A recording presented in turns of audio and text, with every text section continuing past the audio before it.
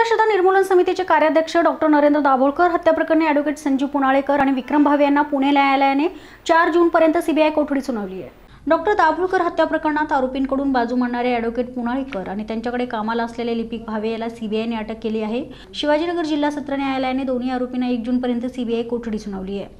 CBI कोठडीची मुदत संपल्याने दोघांना पुन्हा न्यायालयासमोर हजर करण्यात आलं। दोन्ही बाजूंचा युक्तिवाद झाल्यानंतर न्यायाधीश रेटेड यांनी पुनाळेकर आणि भावे यांना 4 जूनपर्यंत सीबीआय कोठडी सुनावली आहे।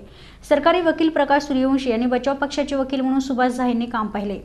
सरकारी वकिलांनी अजून 15 दिवसाची कोठडी मागितली होती। आमचं म्हणणं असं होतं की बाबा गेल्या 7 दिवसात जी पोलीस कोठडी मिळाली त्याच्यात तुम्ही काय केलं? बरं, त्याच्या आधी 7 महिने हा सगळा विषय तुम्हाला माहीत होता, त्या 7 महिन्यात तुम्ही काय केलं याची उत्तरं खरी कोर्टाला तुम्ही द्यायला पाहिजे होती। तर तसं काही त्यांनी सांगितलेलं नाही। आज पण त्यांनी त्यातल्या काहीच गोष्टी सांगितलेल्या नाहीत।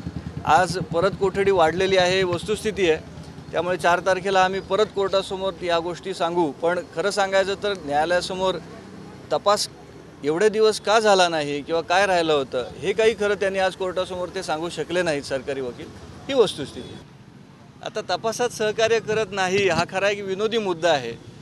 याचे 2 भाग पडतात। एक, आम्ही एरवी संविधानाची गोष्ट करतो तर संविधानात असं लिहिलेलं आहे की एखाद्या माणसाला जर आरोपी म्हणून घेतलेलं असेल तर आरोपीला काहीही न सांगण्याचा अधिकार संविधान देतं। त्यामुळे संविधानाच्या विरोधात सीबीआय बोलतं का हा पहिला प्रश्न आहे। आणि दुसरा मुद्दा, जर एखाद्या माणसाकडे काही सांगण्यासारखं नसेलच तर तो अजून काय सांगणार? म्हणजे तो काही सांगत नाही। उद्या असं होईल की सीबीआय काय किंवा कुठलेही पोलीस रोज 5-10 जणांना अटक करतील, कोर्टात घेऊन येतील। साहेब तो काय सांगतच नाही ना।